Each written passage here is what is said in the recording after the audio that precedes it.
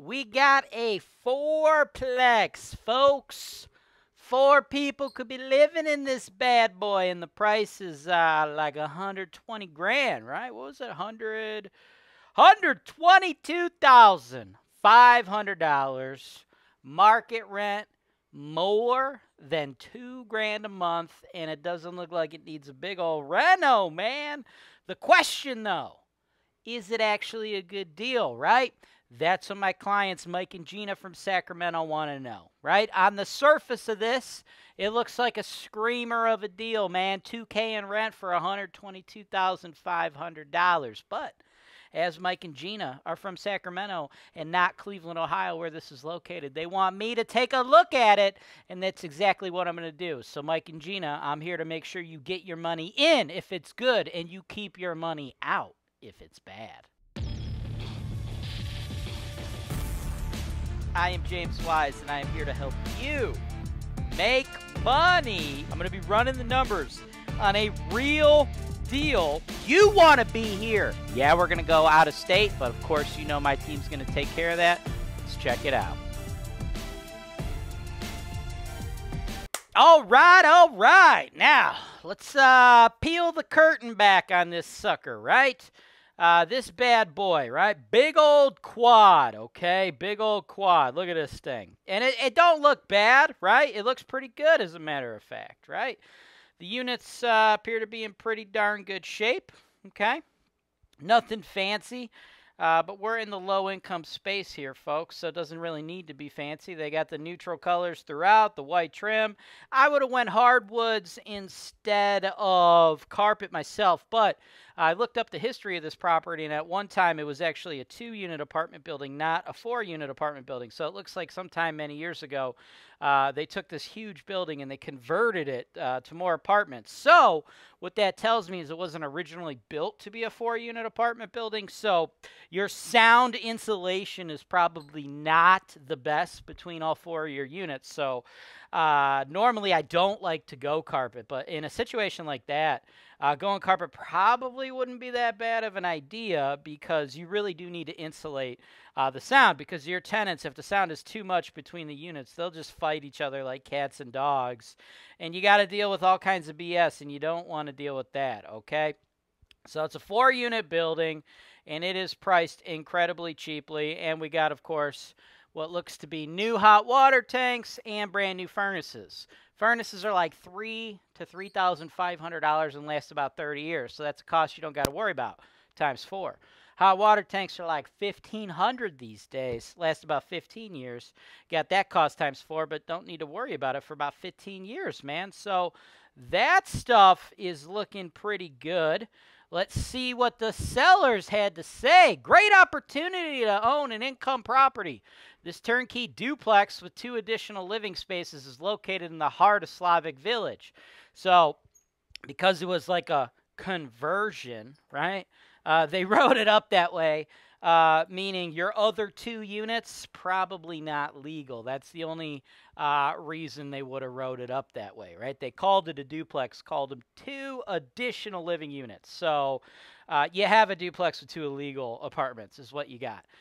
Just located 10 minutes from downtown and under 5 minutes from the nearest highway. This property is ready to be a cash cow. When fully occupied, this home has a gross income of $2,200 a month, $26,400 a year. I do not argue those numbers. Those are probably pretty realistic. I said 2, but yeah, 22, it's like $50 a unit. Sure, I guess. If you get away with the illegal units. Owner has redone the electrical boxes and meters, replaced both furnaces, and freshly painted units 2 to 4. Renovated the attic unit. The unit has been recently painted a new vinyl flooring. Windows are vinyl, close to public transportation. This is an as-is purchase. Okay, there actually only is 2 furnaces. I thought there was going to be 4. So they did the illegal conversion, and they only gave you the 2 furnaces, meaning you do have to pay heat for the entire building, okay? So what we have is a duplex with 2 illegal units, right? You do have to pay heat. Do I love everything about what I just said? No. Is that in of itself going to be a deal killer? Not necessarily, right? In the Cleveland market, you got tons of duplexes. that have like grandfathered in third units, which sometimes the city will harp on you and you can't rent them. So for an out-of-state investor like you guys, I would say proceed with caution on buying properties like this. I mean, I've seen people rent these units for like friggin' 20, 30, 40, 50 years, never have any issues. But then I've seen people get dick kicked by the city. So I would say, you know, if you're going to do a deal like that, make sure the numbers make sense for you if you have to stop renting out that third unit or in the fourth unit and it becomes just a duplex, right? So it makes me dislike it, but not enough to say, yo, don't do it, it's an illegal unit. Like, you're not going to go to jail, but like, you know, you need to know that that's what you're dealing with, right? So it's not really a true quad. But to be honest with you, that's not even really my biggest concern with this particular property. The actual physical structure itself is not like the worst thing I've ever seen. It's like halfway decent. That's really not even what I'd be focusing on, right? What I'd be focusing on if I were you guys is the hell of a time you're going to have actually collecting that $2,000 in rent, right? Because I know the listing agent and the seller, right? They're doing their job, right? The listing agent's job, they work for the seller, is to make it sound good, right? To make it sound nice, to make you want to buy it. She's like, oh, it's 10 minutes from Slavic Village, historic Slavic. Bro, it's in the fucking ghetto. This is the ghettoest fucking shit show of a neighborhood you could be in, dude. The numbers sound cool, right? Like if you ran the numbers, 2,200 in rent for 122K, the numbers are off the charts, even with the units being illegal. It might be worth you taking the gamble on it, but that's not your biggest issue. Your biggest issue is you're in the fucking heart of the ghetto, dude. This neighborhood is like a total fucking shit show. It's going to be very hard to collect your rent, right? This is your property right here, okay? Now, when you get into these super ghetto neighborhoods where it's just like crime, trap houses, drug houses, this, that, the other, you get other properties that get like run down, tenants from hell. They come in, they destroy it. You know, watch the Tenants from Hell show on HoltonWiseTV if you guys want to know how bad it could get, because we show it to you. You know what? As a matter of fact, let's show it to you right now! If I knew living here was gonna be like this, I wouldn't have moved here. Because they act like they run this bill. I'm worried about why my electricity keep going on and off. That's cool. Get that last, so.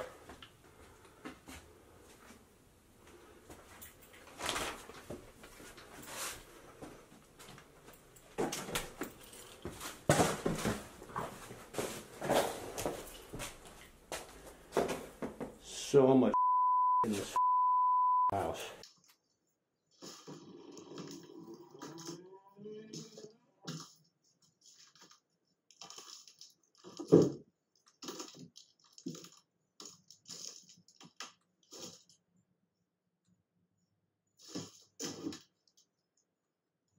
Yeah, you better tell them son of a bitch that's driving your motherfucking trucks, they better learn how to motherfucking drive. You better understand me, because the fucking next motherfucking time they fucking don't know how to fucking drive, I'm gonna jump them son of a bitch out of the motherfucking truck and I'm gonna beat the fuck out of them. Do you understand me? You better learn how to fucking drive. According to the landlord, she believes you have cost her in the ballpark of $15,000. You can do around here, you can see, you got some toys. We got 2 broken windows in this room. Stop, up. So as you see, it gets pretty rough, right? It gets pretty rough. HoltonWise can't ever say we don't try to educate our investors, right? So it can get pretty rough, right? So when you get houses that get destroyed and stuff, what happens is they get to the point where the cost to actually fix them would be higher than the ARV because the neighborhood's so fucked up, right?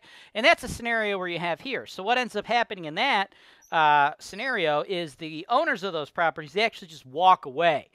They stop paying the taxes. They let it get foreclosed on, tax auction, and then the city comes in and they just have to tear it down. Because if they don't tear it down, you have like a vacant house in the middle of the ghetto, Then what happens is like junkies go there, you know, they shoot up in there, it becomes a trap house, hookers get killed, like it's like a whole thing, right? It's very bad for the other properties in the neighborhood, right? Like blighted, vacant, abandoned homes like that just breed horribleness and crime. So the city, they just tear them all down, and this will show you just how bad of an area this is, right? 1, 2, 3, 4, 5, 6, 7, 8, 9, 10, 11, 12, 13, 14, 15, 16, 17, 18, 19, 20, 21, 22, 23, 24, 25, 26, 27, 28, 29, 30, 31, 32. Let's go on the other side. 33, 34, 35, 36, 37, 38, 39, 40, 41, 42, 43, 44, 45, 46 of those just in this couple streets around your house. And then if you just like go right here, a little bit over on the other side of Fleet, I mean, it gets even worse, right? Like 47, 48, 49, 50, 51, 52, 53, 54, 55, 56, 57, 58, 59, 60, 61, 62, 63, 64, 65, 66, 67, 68, 69, 70, 71, 72, 73, 74, 75, 76, 77, 78, 79, 80, 81, 82, 83, 84, 85, 86, 87, 88, 89, 90, 91. I don't know if I counted these two, but there's two more right there. You know what I'm saying? So like 90 or so, just in like that really small area. If I went west, it would probably be the same. North, you know what I'm saying? So, you know, for you guys, brand new investors from Sacramento, California, you're just going to have a hell of a time. You're in like literally one of the worst possible locations you could be in the United States of America. The numbers sound good, but like, dude, I don't know how you're going to go about collecting it. Like HoltonWise, we do property management for folks, but we don't even touch neighborhoods that are this bad, right? Because it would hurt HoltonWise, it would hurt the brand, right? Because like what happens is, and this is just how it goes, like when horrible stuff happens, you get owners who are like, oh, it's the property manager, they're bad. No, the property manager's not bad. You bought a house in the fucking ghetto with bombed out houses. Who do you think lives in these kinds of neighborhoods, folks? If you're like a reasonable person, you have a decent credit score, you have decent income, and you could essentially live wherever you want, because the prices in these neighborhoods are really not even that much lower than like C-grade neighborhoods in the Cleveland market, which, by the way, when I say C-grade neighborhoods in the Cleveland market, check out the Ultimate Guide to Grading Cleveland Neighborhoods. In that guide, I graded all the neighborhoods in the Cleveland area on an A to F scale, so you could like assess your level of risk. That's in the notes below. But if you're a reasonable human being who can afford an apartment in like the $600 to $800 range, do you want to live in an area where if you're walking your dog, there's 90 torn down trap houses, or do you want to live in an area where there's like 10 or 0? Right? You know what I'm saying? Like, so when you get into these neighborhoods, right, you're usually dealing with like the roughest, toughest, you know, worst tenant base, right? Like, you know, when people get out of prison, right? Like felons, sex offenders, you know, things like that. Where do you think they live? Because they have to live somewhere, folks. They live in neighborhoods like this, right? This neighborhood, I haven't actually done like a sex offender search, but like in this particular area, but guess what? The highest concentration of people like that is going to be in your most blighted neighborhoods, right? Because this is the areas where landlords are having a hard time putting in reasonable tenants, so they're taking anybody, right? And that's how you get this blight, and it just compounds on itself, right? So because of that HoltonWise, we don't even imagine this stuff. You can't pay us enough money to deal with the backlash we got to deal with when it comes along with that, because you're probably going to be unhappy, number one. Number two, we can't staff our company if we're sending like the landscaping crew, the leasing agents, if we're sending them to these like super sketchy neighborhoods like this and their cars are getting broken into, they're getting robbed, you know, things like that, it makes my turnover too high. And it's 2022, dude. There's a labor shortage out there. So like, I don't even touch it. Wouldn't even be worth it. I wouldn't take your money because it would make staffing my company too hard, right? You know, I've been around the game. I've done too much real estate investing to deal with something that is this tough. So then that makes your job as an out-of-state investor even harder, because now you don't even get a reputable property manager. You're kind of on your own, because most other large property management companies in the Cleveland market, they take the same stance. It's really only the Craigslist cowboys that aren't really licensed that will handle garbage like this. Or like you might get some startup companies that need to get any type of market share they can, and they're completely unproven. So for all those reasons, Mike and Gina, I don't see any scenario where this makes sense for you guys from an investment standpoint. The risk is just too far for your reward. And as far as the value they have there at 120, I mean, dude, I could find duplexes, because again, 2 of those units are illegal. I could find duplexes in this neighborhood that are selling for like $40K. So I don't see any way this pencils out for a deal. So my opinion is you guys need to pass on this one. Thanks for watching. Subscribe to HoltonWise TV for more financial information, education, and entertainment.